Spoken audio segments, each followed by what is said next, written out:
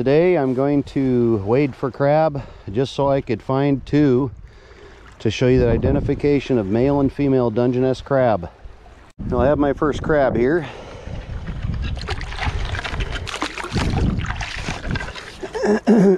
Excuse me. This is a male Dungeness crab.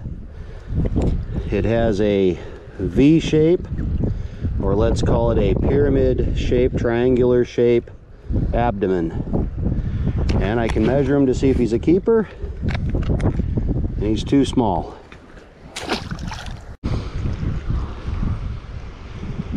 This here is a female Dungeness crab.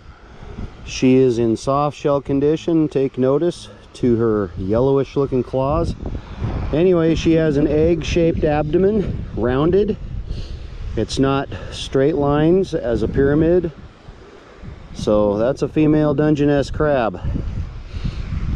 Now when I say soft shell condition, she just molted. See? It squishes in. Gotta be very delicate with her.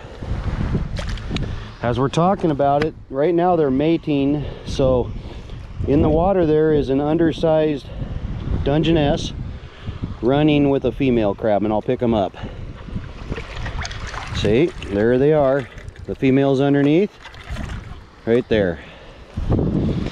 Male Dungeness crab down here needs to be 6 inches, up in the Puget Sound 6 1/4, and in hard shell condition.